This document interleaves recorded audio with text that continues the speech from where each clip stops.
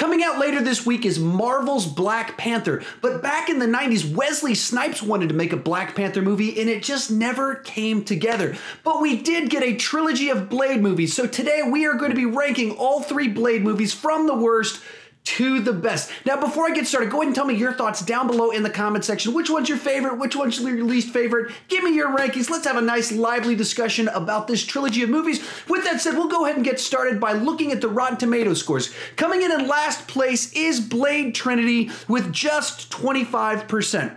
In second place is the original Blade with 54%, and right above that is Blade 2 with 57%. That's actually kind of surprising to me because Blade 1 and 2 are pretty well respected by movie fans, especially comic book fans, martial art movie fans, Wesley Snipes fans.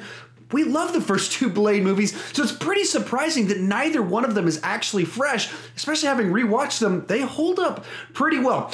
I also put up a Twitter poll when I do my rankings, sometimes over on my Twitter page. You can see that link right down below. I put a poll up, get you guys' take on it. I asked, what is the best Blade movie? 11% said Blade Trinity, 39% said Blade 2, 50% said the original Blade. That's actually a little bit surprising to me. I was expecting even fewer people to say Blade Trinity because the internet kind of craps on that movie quite a bit, and I was thinking we might get a little bit more love or a little bit closer with Blade 1 and 2 since Guillermo del Toro did the second one, and it gets a lot of love from a lot of people I've talked to. With that said, let's go ahead and get started with my take on it, and in third place is Blade Trinity. Now, to be fair, this is actually the movie of all of these that I watched the most. When we rewatched through all these movies over the last week, my wife said to me, have we even watched these first 2? We only ever watched the one with Ryan Reynolds. So even though I have this one last, it's kind of the most rewatchable for me in whatever weird reason that is, because this isn't a good movie. It's a bad movie that has a lot of really enjoyable things in it. So we'll talk about the bad first. The plot is an absolute mess. There's so many plot lines. It's about Dracula. It's about the vampire's final plan and their blood banks of humans being held captive. It's about the Night Stalkers. It's about Blade being set up. I mean, it's about so many different things, and the stories don't really flow together really nicely. And there's a reason for this, and that's apparently Wesley Snipes was a nightmare on set. Ryan Reynolds, David Goyer, and Patton Oswalt have all openly kind of trashed Wesley Snipes in interviews when talking about this movie. Oh, I wish I was in Blade. The first 2 movies are fantastic. I am in Blade Trinity. And by the way, I'm friends with the writer-director, and he agrees with me on this. If you just sit and watch Blade Trinity, it's a D-. It just doesn't work. But if you know what they went through to get that movie made, it is an A+. We were in Vancouver, and Wesley Snipes was going crazy, and he wouldn't come out of his trailer, and you'd walk by his trailer, and this wall of pot stench would just, like, he would only answer to the name Blade. You couldn't call him... He would only answer to Blade? The Blade, yeah. He would communicate with Post-its that he would give to the director, and each one he would sign Blade. So for whatever reason, Wesley Snipes was not really participating in the process. It was very difficult, so they didn't get a lot of stuff shot that they needed to get shot. And so the movie, watching it, it feels like a director trying to piece together what they had to try and make the movie work. There's even sequences in it where Blade is standing in a room looking out and just kind of like saying, use it, use it. And he's separate from everyone else. Everyone else is over here and you see them together and he's just saying stuff. And it feels as if they just cut together different takes of different things to construct a scene so they could move the plot forward. And so the movie feels very messy because of that. There's also some blatant product placement. There's some weird stuff where Whistler's daughter's putting in earbuds in the middle of a fight. Stuff that you go, I think I know what you're going for, but it doesn't make any sense. And it just felt like it zooms in on her iPod to show the front of it. And just weird stuff like that. With that said, there's a lot of stuff that's really enjoyable in here. Wesley Snipes, we'll get into this later, he's just great in this role. Wesley Snipes is a star. He's a great action star because he's a legitimate martial artist. He's an awesome athlete and he can act and he's charismatic and fun. So he's great in this. The backup guy in the movie is Ryan Reynolds. So you got his wit, his charm. Once again, he's a very physical actor, so he shows up in great shape in this movie. This is like the movie where he first showed up and went all out trying to look physically in shape. And so, like, he's a great addition, has great chemistry with Jessica Biel. You got Patton Oswalt, so of course he's got some charm, fun, funny to him. So there's some nice dynamics to it. The action is good as ever. These movies all have great action to them, and this one is no exception to that. There's a bunch of cool ideas, the way things are visualized.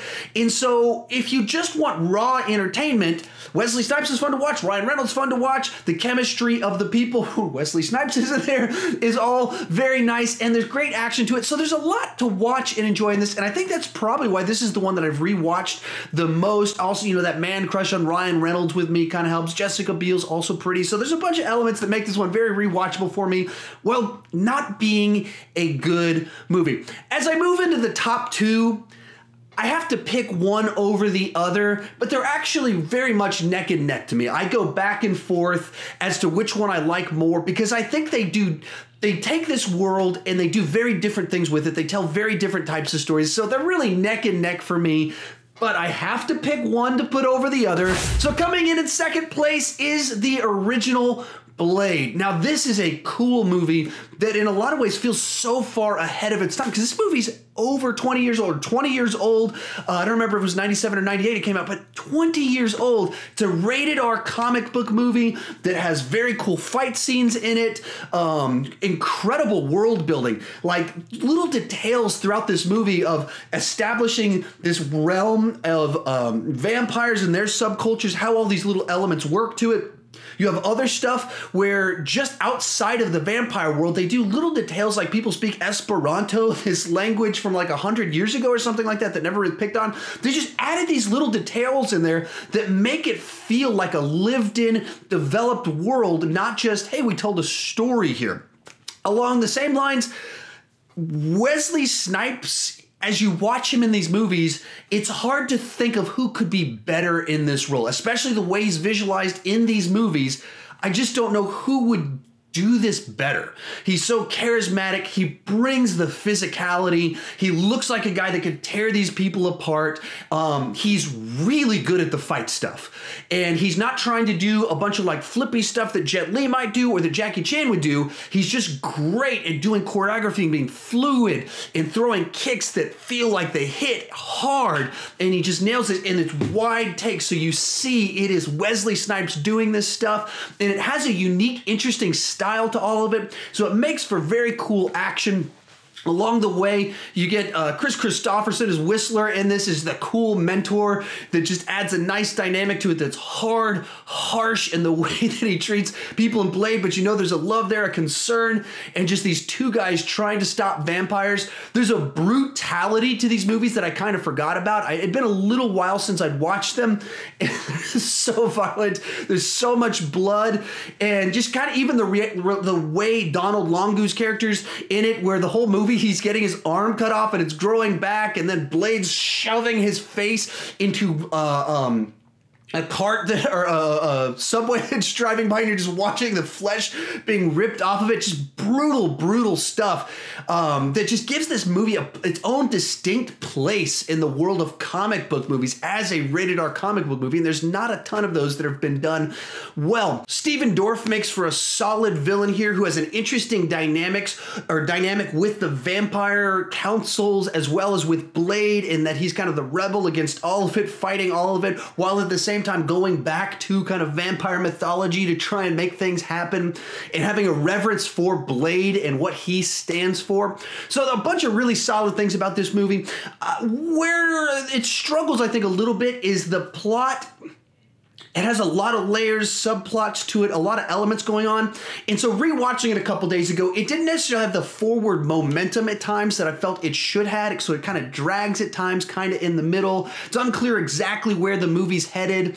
Early on, there's some some odd ways that it deals with the perspective of the movie. So you have an intro sequence that this rave party with bloodbaths, and Blade shows up, beats people up, and then we kind of follow a body to the morgue, and then we follow this girl character as she gets bitten, and she's supposed to be like our introduction to the world of Blade and everything happening there.